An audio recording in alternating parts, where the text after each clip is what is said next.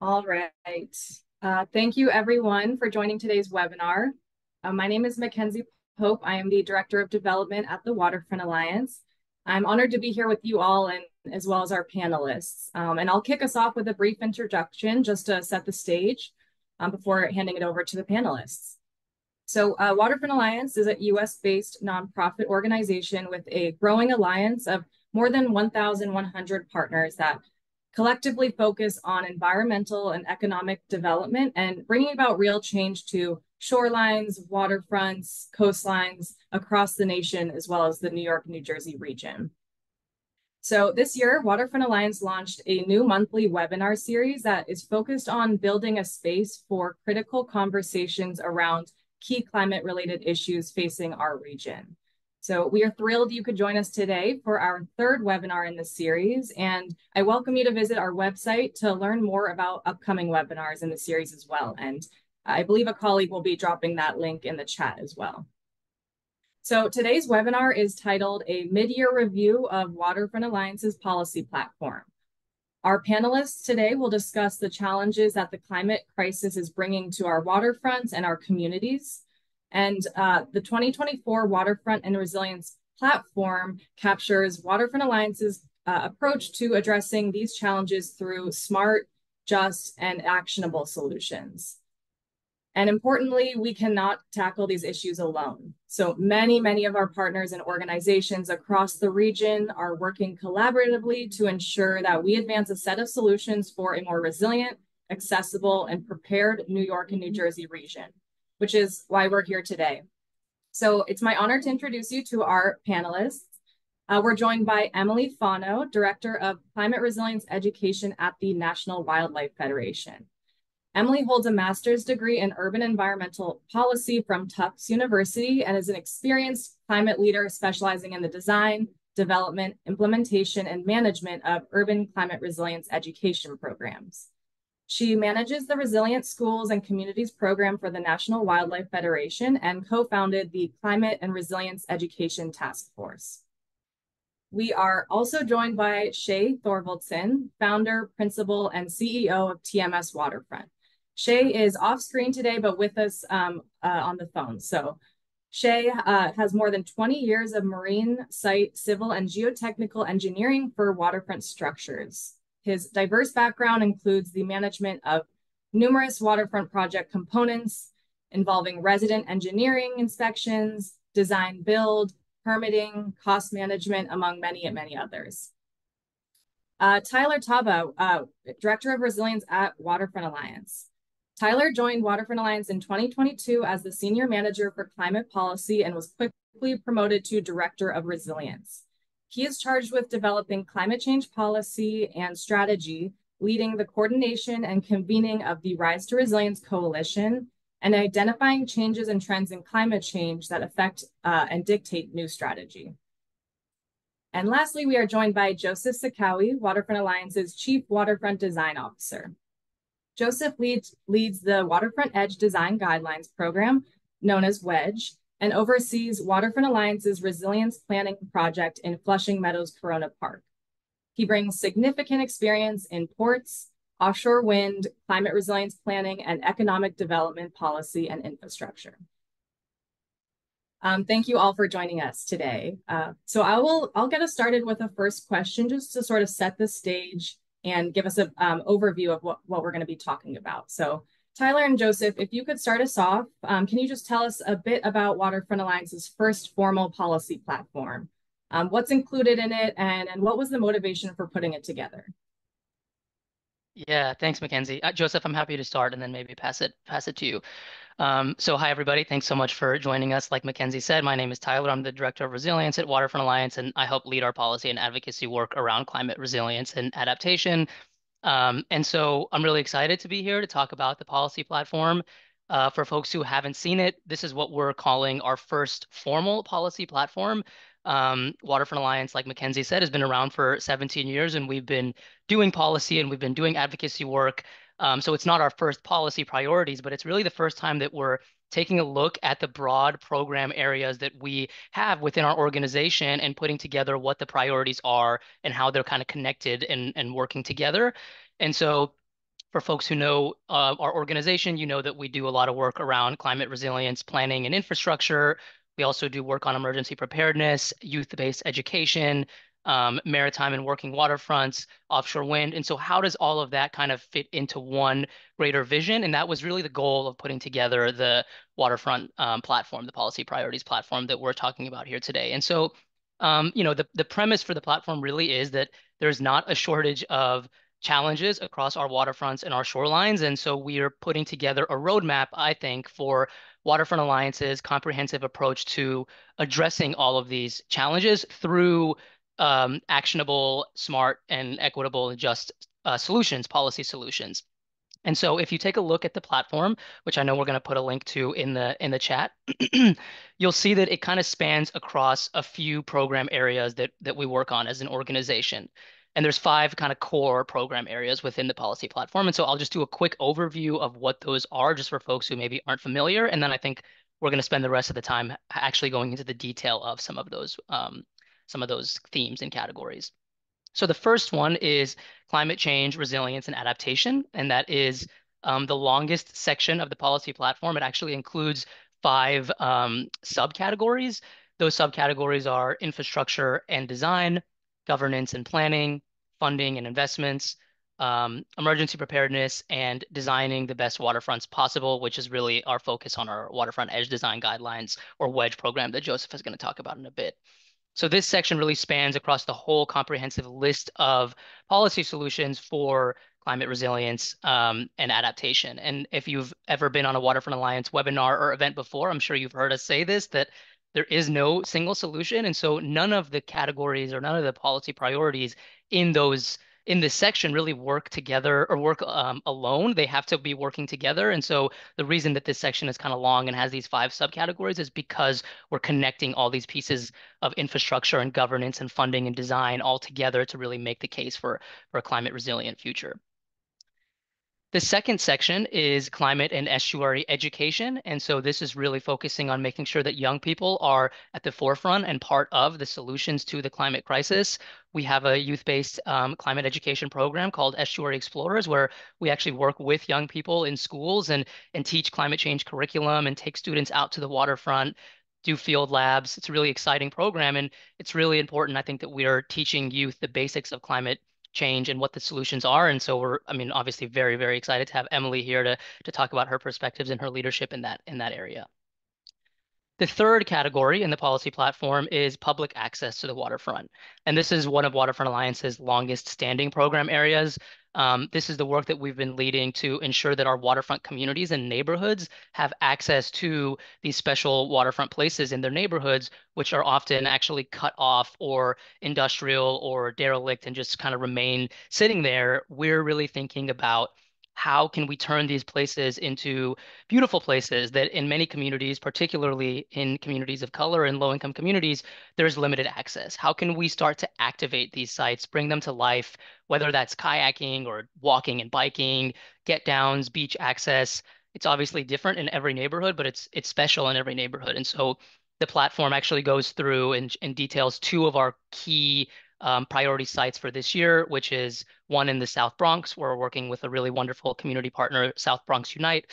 And the second one is on the North Shore of Staten Island, where we're working with another wonderful community partner called Kayak Staten Island. So I'd encourage folks to check that out.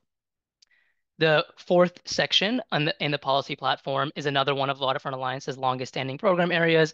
That is the maritime, working waterfronts, and waterborne transportation section. And so here we're actually looking at policy solutions aimed at moving more goods by the water and reducing truck traffic on the roads. But we're also looking at solutions for the future of the maritime industry and what a green maritime industry might look like. So investing in electrification and cleaner vessels in the ports, that kind of stuff can be found in this section. And then waterborne transportation, which is also in this section, that's really about our work and advocacy around the New York City ferry and ferry service more broadly, and expanding ferries into transit deserts or piloting electric ferries. And, actually, interestingly and excitingly, I would say on September 10th, so not too far from today, there is a city council hearing on the New York City ferry. It's an oversight hearing on the New York City ferry. And so when I get finished with this section, I can actually pull it up and drop a link to the chat. If anybody rides the ferry, loves the ferry, I'd encourage you to testify or submit your written testimony in support of the New York City Ferry. And then the last section in the policy platform is called renewable energy. And this section is really looking at the offshore wind industry, which is coming into our region very quickly. We're really excited about that growth of clean energy in the region and also the important workforce development that comes with offshore wind. And so you can find some of our goals there. Obviously, a lot of the siting for the projects that are happening in the region are going to be at the waterfront. So we want to make sure that those are resilient.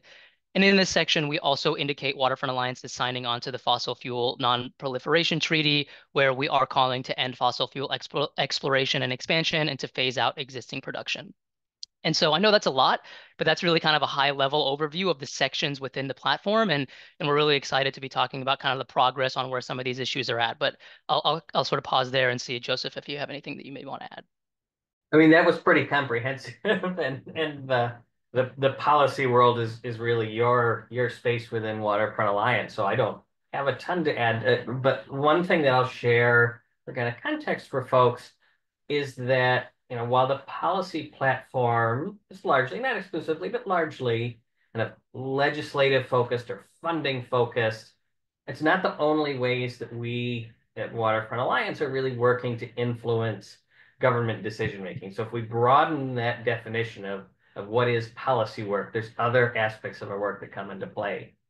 So we're working right now with New York City Parks in Flushing Meadows, Corona Park, where this is one of the most frequently flooded parks in New York City. Waterfront Alliance looks at that and goes, this is a place that, particularly with climate hazards evolving, this place really needs attention because it's a special place that's really at risk. So we're working with New York City Parks to get early designs of resilient solutions that are then meant to position the city to go out and get its own funding to actually build projects. So we're in a way helping define what are the actual priority areas that the city should have and pushing them to do more. Doing similar work in Coney Island Creek. This is an area that the city actually identified, hey, this is a priority for us. They put together this great resilience plan back in 2016, and it just kind of sat and got dusty. And we're now working with the city. They thankfully have gotten some FEMA funding just this past spring, which is amazing. We're now starting to work with a couple different agencies along Coney that have land along Coney Island Creek on resilience and ecological restoration as a way to kind of advance the city's priorities there more, ensure that we're protecting the communities there.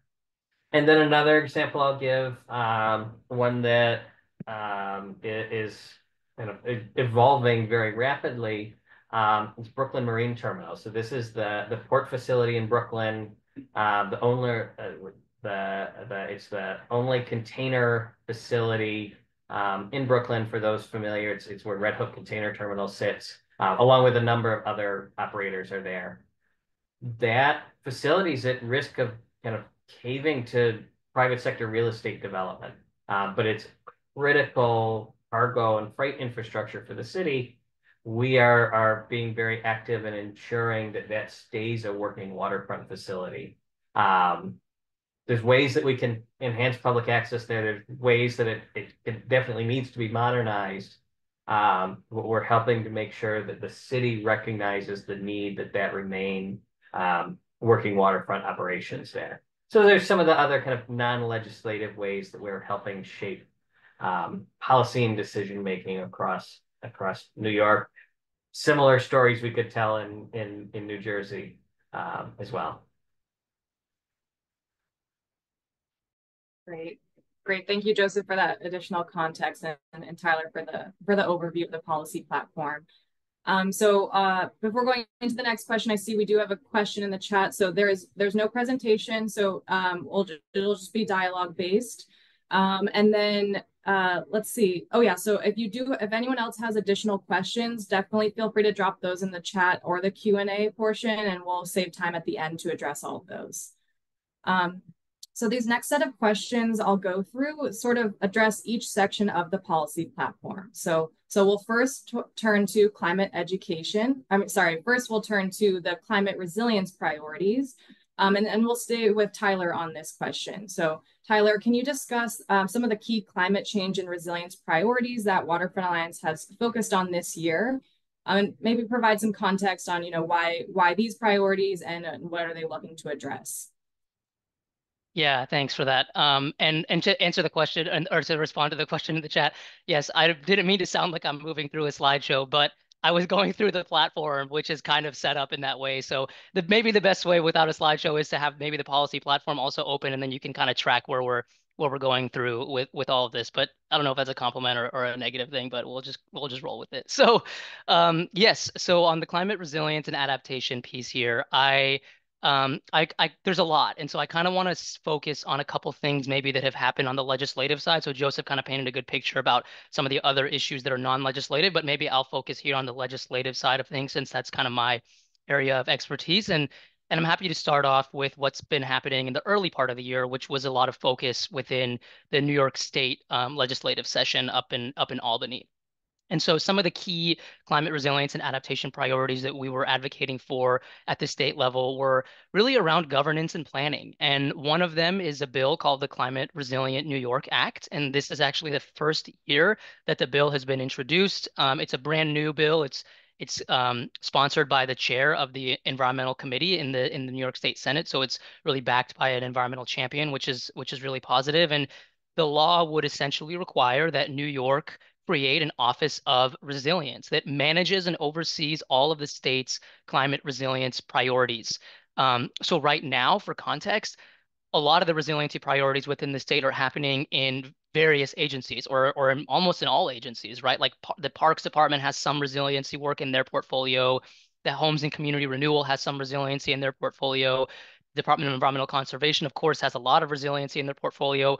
But are these agencies working together? And so this law would essentially create an office that is in charge of overseeing the state's general resiliency priorities and would actually appoint a chief resilience officer, the state's first chief resilience officer, to really be at the helm of all of that work. And it's really modeled after successful legislation in many other states across the country. And so we saw good progress on that bill, although it didn't pass. We picked up some good co-sponsorship along the state Senate. And because it was the first year, I think it was really focused on educating the legislator about why this is important and why we need to do this. And I think we're feeling pretty optimistic going into the next legislative session that we can make some good progress on that bill and hopefully have it pass. And I'll also just add a note that in January, Governor Hochul, in her State of the State, did commit to a statewide resilience plan. So this is something that the state has actually said forwardly that they need. And so this is a bill that would actually make that happen. Another example is a bill called the Rain Ready New York Act, which is another kind of governance, but also a little bit of a funding bill. And this one would clarify some legal authority around local water and sewer authorities. So you can think about those are entities like New York City DEP, Albany Department of Water, the Buffalo Sewer Authority. There's several across the state, and these are kind of authorities that manage wastewater and sewage and also stormwater. And this bill would clarify the legal authority for those agencies to manage stormwater and sewage water together and to be able to actually restructure rates in a way that it makes sense for the kind of growing flood risks that we're seeing across the state. So really the rain-based flood risk that we're seeing and what kind of infrastructure solutions can come out of that across the state. So this one did pass unanimously in the state Senate, which is really, really positive.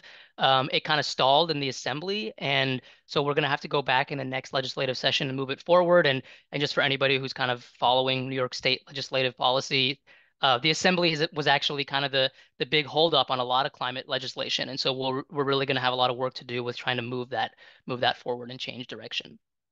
And now we're kind of shifting into New York City's legislative session. And so we're thinking about some of the ideas that are in our policy platform around what New York City should be doing. And a couple of those things include one is the codification of a new Bureau of Coastal Resilience within the Department of Environmental Protection. So there's now a new office called the Bureau of Coastal Resilience within New York City DEP. We have a deputy commissioner, Lorian Farrell, who's just fantastic. And we really want to see that office stay permanent within the city's structure. And that office right now is kind of tasked with overseeing the city's entire coastal resilience portfolio, which is massive. And so that office needs staffing, right? That office needs funding. And so we really want to see that become a permanent part of the city's structure moving forward. So that's something that we're exploring going into the session this year. Another really important one is around introducing legislation that would codify the city's efforts for creating a voluntary buyout program. So we're kind of looking at some legislative avenues at the city level too that we're really excited about.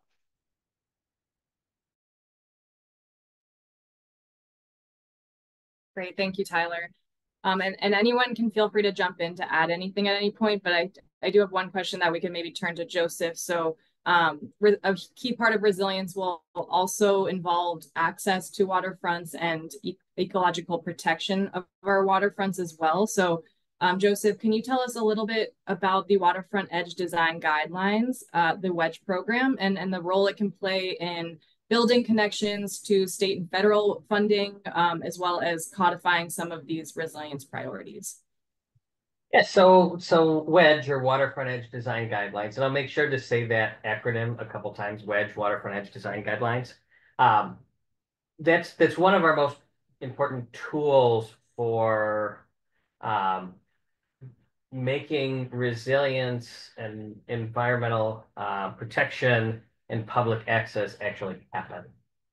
So for those on the call who aren't familiar with WEDGE, you can think of WEDGE as being like LEED standards, but for the waterfront, where it's a set of design guidelines and then very specific performance criteria, 143 different performance indicators in total, all focused on kind of how do we make the most out of this waterfront site? And kind of the fundamental question that WEDGE helps projects answer is, if we're building on the waterfront, whether that's an offshore wind port facility, whether that's the River Ring project from Two Trees Development on the East River, or whether that's a park or a resilience project, how do we get this right?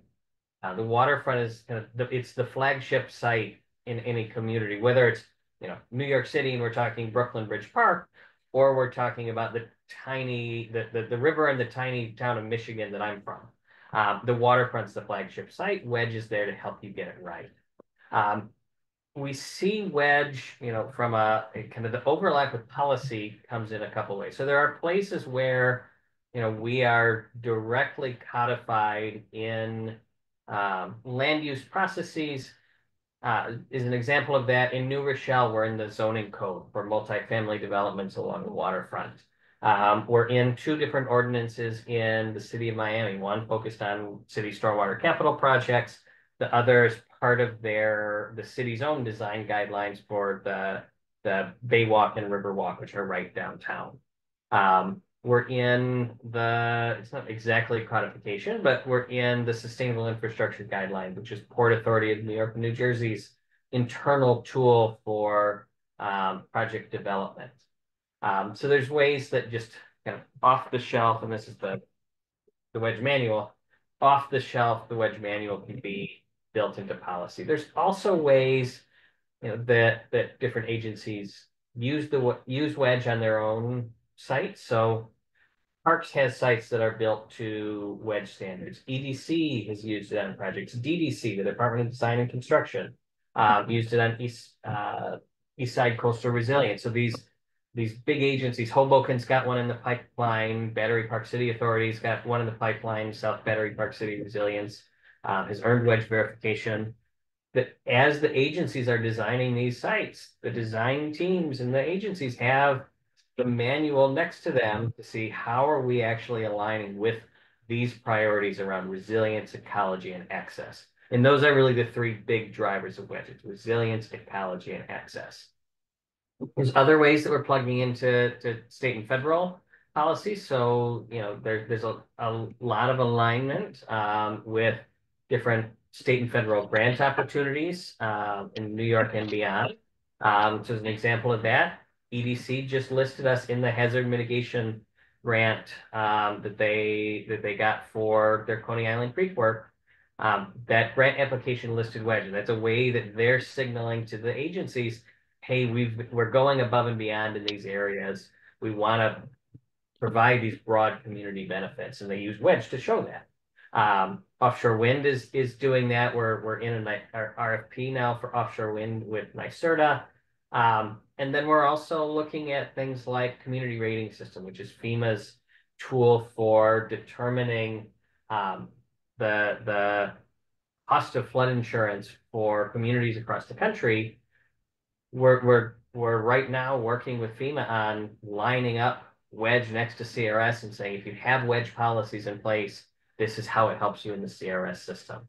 So there's all these different ways that kind of wedge overlaps in the policy space. Joe, is it okay then Shay from TMS here? Yeah, go ahead, Shay. So this wedge, thanks. So wedge and TMS and Indigo, we've been using wedge since we started 6 years ago, the two companies, but we've been involved with wedge and Waterfront Alliance for about 10 years now. And we do a lot of that from the private side. And development on the waterfront is one of those areas that becomes difficult when there's a lack of expertise. And what we find the wedge policies when they started and when they are used properly, and when they're used properly with engineers and architects that understand and work with the Alliance, is it provides us a very good roadmap for planning on the waterfront as well. For private developers that might have never built a waterfront development, whether it be a working waterfront port, or like for us, we're programming an offshore wind port in Staten Island that made it through the city's Euler process last week. And a big focus of educating that customer from Boston was how wedge could be applied to that, not only to that site, but also to the mitigations and to the other things that are necessary that are part of a major development. But the one thing that has to go further, and I think talking about this a little further, is the buy-in from the agencies, the New York City DEP, the New York State DEC. Those agencies currently, and I think quite a few of the experts could probably confirm this, is they haven't quite bought into wedge 100% yet as a regulatory tool. That next step that Joe referred to, getting it in New Rochelle, getting into Miami, getting it into the DEC's lexicon and being part of their permit review process for waterfront projects and waterfront development into the DSBS and Department of Buildings Code would help further codify that and also provide a much cleaner roadmap. So right now, AECOM and TMS and Indigo and amongst other team members, MSI, are writing a new waterfront code for the city of New York. It'll be the first in the country, and we believe the first in the world. Wedge actually is a big cornerstone to that codification because it gave an immediate outline for some of the things that are extremely important that aren't necessarily covered in Appendix G of the current New York City Building Code. And so there has been Wedge and Joe's team have provided a leg up for the city already to do that. And that's really going to be the next push for everybody, is really understand that and get everybody on board to that process. Because when the waterfront code is written, wedge is going to be a cornerstone to it, and we should be able to advance that throughout the city. Thank you, Shay. That actually is very, very helpful context. Sometimes the regulations can get a bit in the weeds, but it's helpful to hear from an actual practitioner's perspective. So thank you for that. We could go on and on about some of those priorities, but for the sake of time, I think we'll move on to the next section of the policy platform, which is climate education. And Emily, this would be really great for you to add in some context here. So I know, Emily, you're working closely on the climate education bill in New York State. I was wondering if you could describe the history of that bill a bit, what it includes, and some of the challenges that you've faced with getting this bill moving. Yeah, sure. Thanks. I'd first like to make a little bit of a plug for climate resilience education more generally. I'm putting a link in for our Resilient Schools and Communities program, which launched in New York City schools in 2017. And the impetus for that was really because students are not learning about climate change at all. In our schools, on average, they get about 2 hours per school year on climate, if they're lucky, and usually if they take AP environmental science. But resilience is typically not covered. And so we've been, for the last several years, bringing students out to Coney Island Creek Park to teach them some basic terms, glossary terms, if you will, using field guides so that they can explore the park and learn about resiliency features, riprap, seawalls, nature-based features. And then we brought 22 schools out and about 600 folks, including community members, to restore dunes out there. And they've been growing really well over the last several years, but it really, we're trying to provide a coastal buffer for residents that are living along Bayview Avenue, right adjacent to the park, because that area was flooded terribly during Superstorm Sandy. So that's just a little bit of an a view of the kind of resilience education that we're leading there. And the program's been adopted in different places, including Puerto Rico. But you asked about the climate education bill. So we also wanted to put a link into our platform. The Climate and Resilience Education Task Force, first of all, is an intergenerational body of educators, policymakers, students, NGOs. We have a coalition of about 400 organizations now, including Waterfront Alliance. And we launched in 2018 to address this lack of climate education and resilience education across our state. And really quickly learned that we needed a policy remedy for the fact that climate education and resilience education just don't appear in our standards in a robust way. And so we analyzed a number of different climate education bills that have been introduced by a number of different legislators over the years, and we're not really thrilled with any of them. And so we decided to first create our own platform for climate education, which basically laid out the elements of what we felt were important for a successful statewide program. And that was really based on research of different programs across the country rather. There's different initiatives in Washington State. New Jersey is obviously mandated climate education. It's the only state that has done that. But Illinois just did, actually. And so we looked at best practices and program elements in other states and laid out our vision. And that includes updated climate literacy standards, teacher professional development, both for pre-service and in-service teachers, an Office of Climate Education for coordination, mental health support for students and educators, and a number of different things. And so we essentially decided that we would take the best climate education bill that we thought, kind of aligned to our vision, and proceeded last year to work with Senator Gurnardis's office in Brooklyn and revised it. And we really threw everything in that we wanted.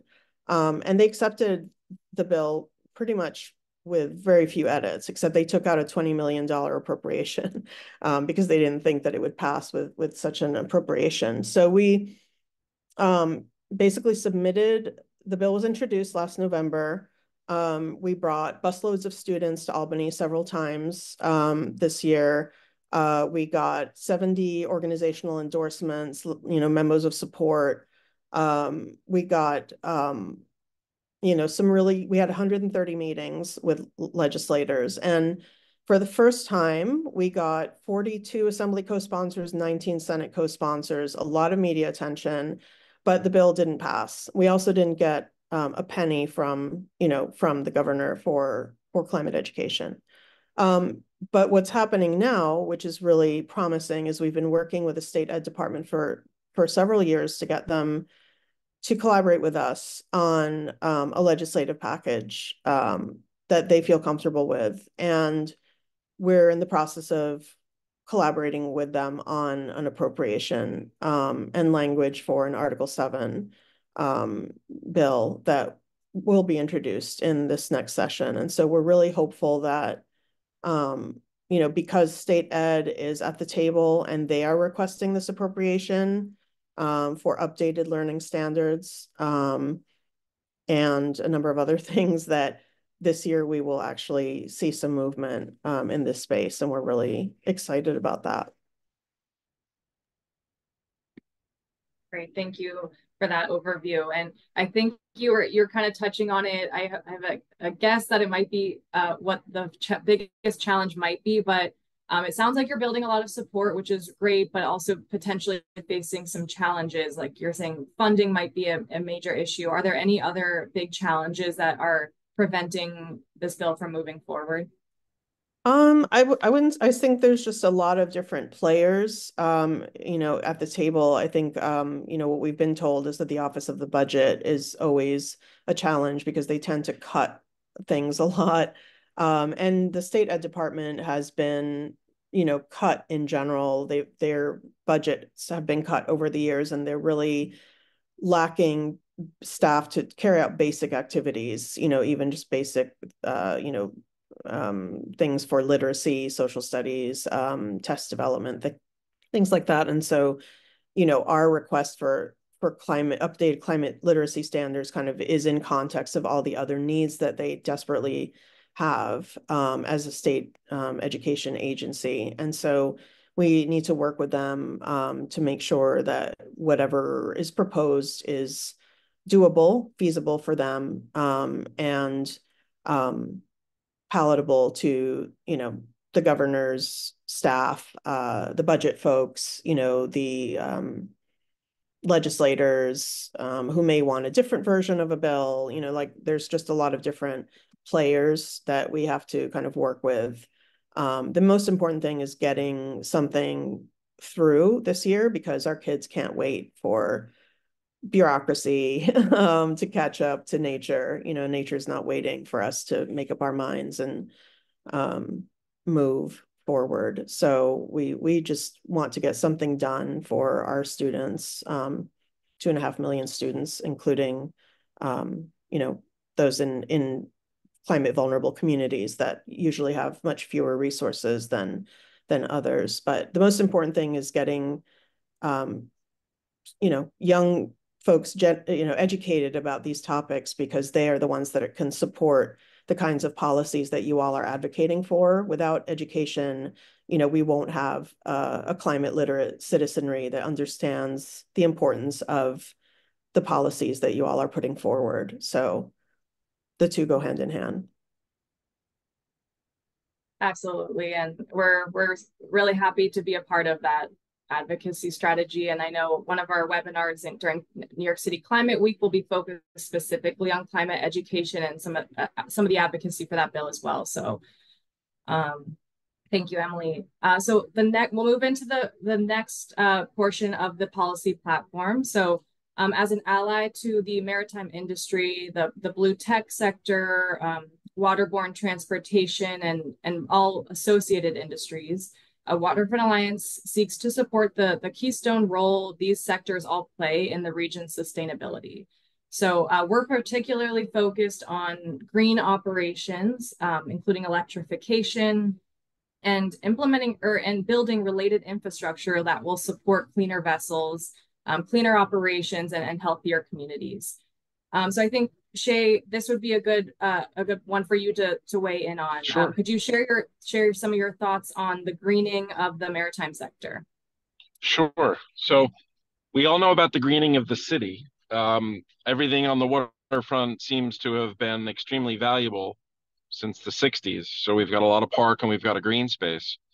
The problem that we're going to have is that green space and those infrastructures and the industries needed to support both resiliency and working waterfronts.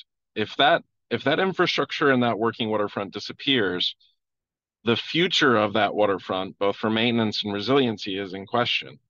And so, in addition to talking about green technologies, we have to talk about making sure that our waterfront infrastructure and our working waterfront is forefront. So what we're talking about, and one of the major pushes for the last 5 years for myself, and it follows the push for the ferry system, is something that's very active in Europe, and that's the electrification of the maritime industry, the electrification of last mile shipping, and then providing the waterfront infrastructure and what we call the Blue Highway or the Maritime Highway.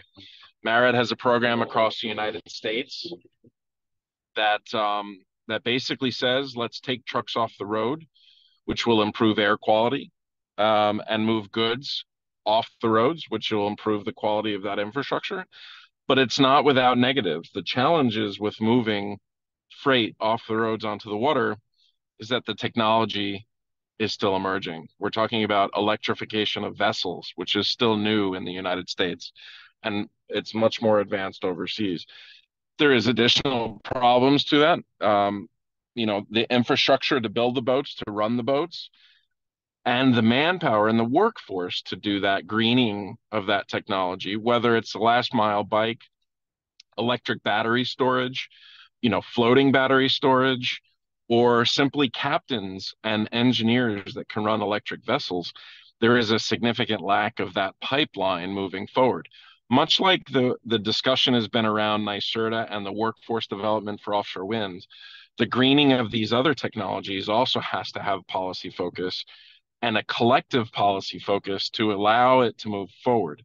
Right now, one of our biggest challenges in New York City and in the outskirts is that there's no one policy person or no one policy agency that is pushing all of those green technologies forward. So you've got private entities, you've got agencies, and you've got everything in between trying to do things on their own to try to advance it. We ourselves have tried to do pilots for electric boats and short sea shipping, blue highway shipping, but without a network and without a centralized process, it's become very difficult. You need, pathfinders that have the money, the wherewithal, and the property in order to set that up. If you don't build it, they won't come. This is a true thing where if you build it, they will come. A perfect example of something that's not green technology but worked is the private sector set up the East River ferries, New York Waterway. That laid the groundwork for Hornblower and EDC to come in and create what we now know as NYC Ferry. There was a public-private partnership that stemmed from a private start. And then when the city came in and developed a full policy and pushed it forward, that became a really big part. So our challenge here is collective moving forward. One of the things that we postulated, much like was talked about before, Office of Sustainability for the New York City, for the state. One thing of policy that was looked at here is, could we have an office of waterfront like it used to be in the 60s and before in the New York City to sort of coordinate all these efforts? Unfortunately, in order to move trucks off, we need the waterfront, and the waterfront then needs wedge and those things. So the biggest challenge is getting people collectively and moving in the same direction, much like NYC Ferry did. And that should be our real focus for the next decade, I think.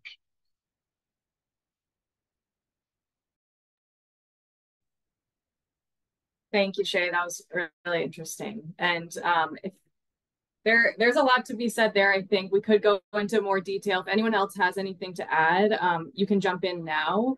But if not, I think we will move into our final question, which just to make sure we save enough time for Q&A.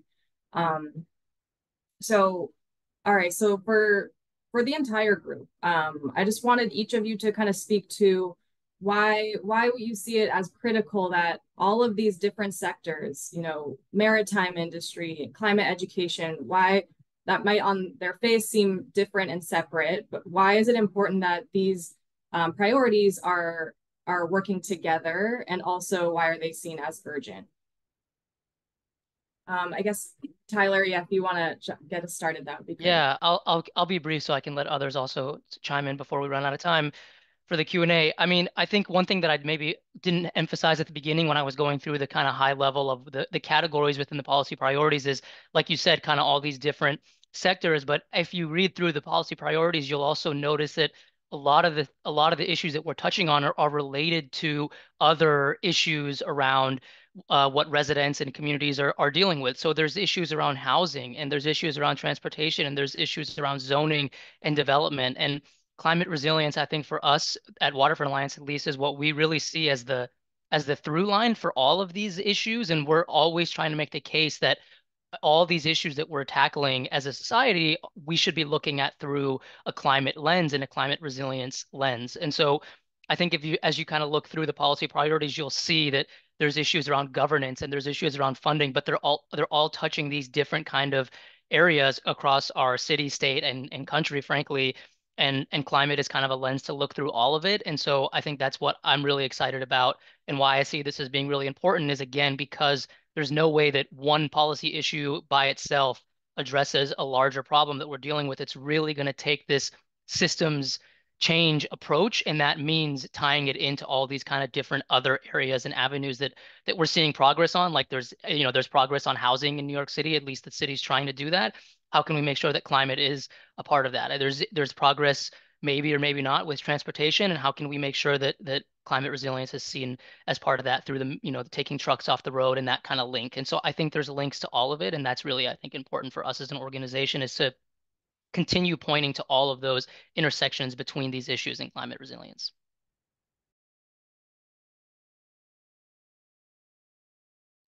Yeah, I can jump in and just reiterate that without education, students aren't going to be learning about these issues. One of the things we did with our Resilient Schools and Communities program is connect students to the 1NYC back then, our city strategic plan, and have them really dig into it and learn about the different sections of it, and create projects around it. I think if you ask any student in New York if they know what the Climate Act is or what Plan NYC is and have they read it, they will inevitably say no. And so I think it's really important to connect students to policy issues in where they live. I know that there's a teacher that you all have worked with, Robert Markuski, who's works at the Harbor School in Governor's Island, and he's used your wedge guidelines. He's had his students participate in advocacy opportunities like testifying before the city council. And I can tell you, because we've heard this also from legislators, that when they hear from students, it's really illuminating for them, and it really, I think, motivates them to move on important issues when they hear from students articulating these important topics. And so knowledge really is power, and we have to educate our kids about these issues if we want a better future, because we need an educated populace to move these issues forward, including policy. So I can jump in next, and if the questions around multiple stakeholder groups and the need for different disciplines to work together, this is something that, and I'll default to wedge because I'm the wedge guy, so I will talk about wedge. But our very first category or very first credit in the system is enlist a multidisciplinary project team, where we expect that you are bringing together a really diverse set of disciplines and fields on the site design. And if we think about any change along the waterfront, a project's going to be required by law to have an engineer and an architect on it to sign off on the plans. But the landscape architect's going to think about the, drainage on the site and green infrastructure and plantings that have an environmental focus. And then you'll also need the environmental engineers who are going to look at the environmental impact of the site. And that all changes if it's a brownfield site, if it's contaminated, which, let's face it, most of our urban waterfront sites are. So that's another group that you need to bring in. And then you need to think about, how you're aligning with SBS requirements and state DEC requirements. So you need your permitting experts and your planners for zoning and your legal team. And then you got to think about the engagement process, and all these people are designing the site. They're not going to be the ones using the site. So you've got to bring in the communities to that and have people that know how to bring in the communities effectively. And then as we see across New York City and New Jersey, we've got a lot of waterfront infrastructure that's literally falling in the water right now. We've got to think about how do you maintain that over the long term. That's a different set of people with a different set of agencies that they're working for. Like, what I could do this for another 10 minutes and be bored out of your minds, but there's no one group that knows everything that goes into anything that happens on the waterfront, you have all of these different perspectives that have to be at the table. And it's just that much more complicated than other types of sites.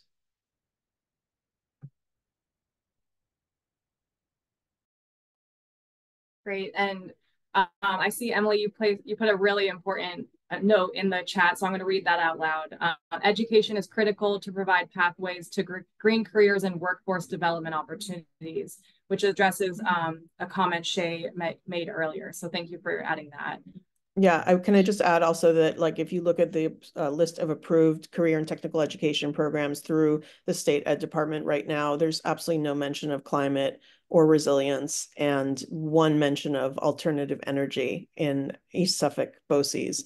But like, our CTE programs need to be upgraded and modernized so that if a student is looking for like a way to make an impact on the climate crisis or get a job in these industries, they understand that the connection between a trade they might be choosing and, that and decarbonization, for example, or electrification of our, maritime infrastructure. Like, there's just right now that is a real need. So that's something that we're looking at. And this is Shay again. I would just add one last thing is that education, tagging that and tagging it again, but education up to the regulators, the developers, and to the politicians in terms of what's feasible, what can be done, and what the communities need. Generally, when we're looking at DAC, EJ, and the coined just transition, those communities are well aware of what's worked and what's not worked in their communities for the benefit or detriment of their communities. And that does not necessarily translate in, or hasn't in the past translated into policy, environmental reviews, or those things. So we're fighting against that on the waterfront every day, trying to do the things that are going to support those communities. But we find that we get railroaded into regulatory boxes that don't help us get out of our own way with regards to supporting those communities.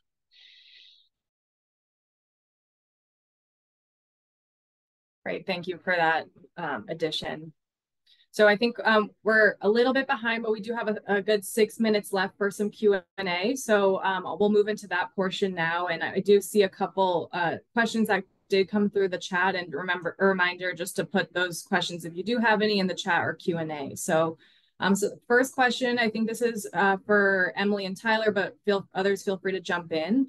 So what is the role of coalitions in building stronger legislation? And what are some of the challenges that you see maybe relating to some coalition building? I mean, yeah, I can take really quickly. I mean, coalitions are critical. Diverse, coalitions.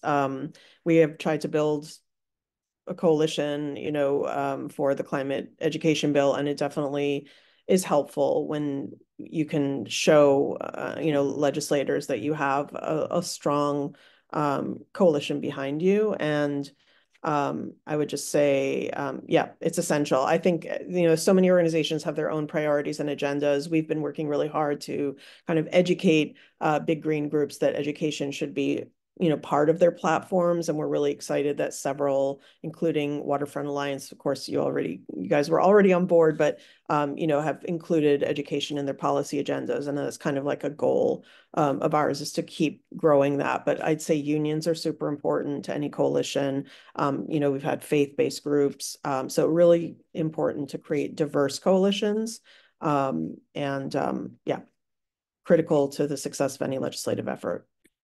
Yeah, I totally agree. I mean, what we do convene a coalition called Rise to Resilience, and I know we didn't have a lot of time to talk about it here in this meeting, but folks are probably aware or have heard of the coalition, and it's exactly what Emily's saying. We try to bring together this kind of multi-sector, diverse group of organizations that are not always just environmental people either, right? It's like you said, labor, it's people who are working in housing and transportation, it's people who are in academia, local community-based organizations that have a whole host of issues that they're dealing with, and making the case again that in our case for the Rise to Resilience Coalition, we're really looking at making climate resiliency an urgent policy priority. And so some of those efforts that I talked about earlier, that's kind of a lot of that at least is being pushed forward by a broader coalition. And it's really effective when you're dealing with policymakers and elected officials is to see a 30 or 40 or 50 organizations signed on to a letter versus one.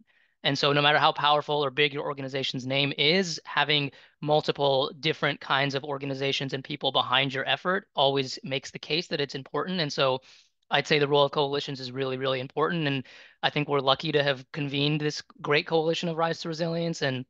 Um, and yeah, so just echoing what Emily suggested. Yeah, and I would just also make a plug for intergenerational coalition building, because students have been at the forefront of all of our lobbying efforts, and they've been critical. So youth groups are like really important to us, and we always include them in our work. Great, thank you. So I see one question in the Q&A from Paula. How can we access this guide? And it's in reference to the WEDGE manual. So Joseph, I'll let you take this. So second part of the question is there a training offered to certify for WEDGE specialization? Yes, so there's links to both of these in the chat. If you click on the link that says resources, you can download the WEDGE manual. That's got the design strategies and the performance indicators in it. We also offer the WEDGE Professionals course. There's two ways you can take that. In January and July, we run a live online version. And then at wedgeprofessionals.org, which I'll add to the chat in just a second, at wedgeprofessionals.org, there's an on-demand version that you can take at any time. Sign up at 1:01 p.m. immediately after this call.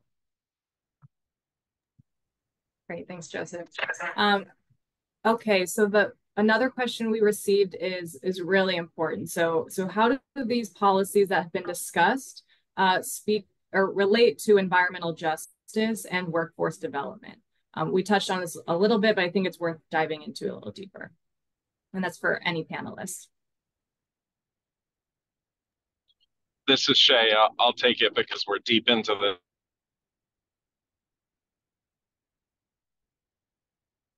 with the state mandates that developers who are looking to develop on the waterfront address, key components of environmental justice, and along with Indigo is currently running a program through the EDC that is educating minority and disadvantaged community businesses on the waterfront and offshore wind and stuff, teaching them the basics and how to get their communities involved in this stuff. With regards to the working waterfront, it is the #1 source of workforce in all of the city, to where these communities that are majority located on the waterfront, Red Hook, Sunset Park, we can keep going even further. How to get them either into the unions, because all of these offshore wind and all of the major constructions in New York City that are driven by CLCPA are going to be PLA based.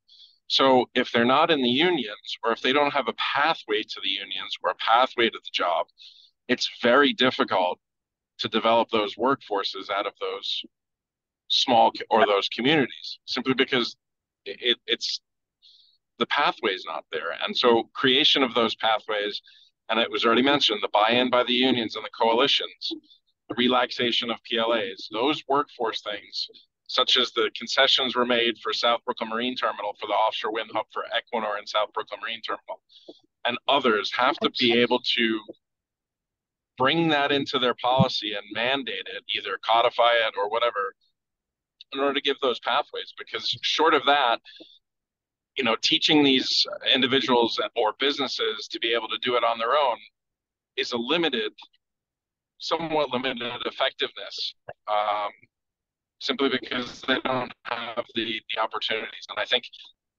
with waterfront, if we don't change that workforce to the areas where these folks live in the communities, then we're going to be short of workforce indefinitely. Thank you, Shay, for that. And there is a lot more to say on how this all relates to environmental justice and workforce development, but we are at time. So I think that is all we'll be able to discuss today. But I just wanted to say again, thank you to our panelists for your time and expertise today. Thank you for all the participants who took an hour out of your day. We really, really appreciate it, and hope you learned a little bit about some of the work around climate resilience happening in New York and the region. And please take a look at all of our next upcoming webinars as well. There's more to come this year, and we'll be circulating a recording as well of this webinar. So with that, thank you everybody, and have a great rest of your day. Thanks everyone. Thanks, Mackenzie.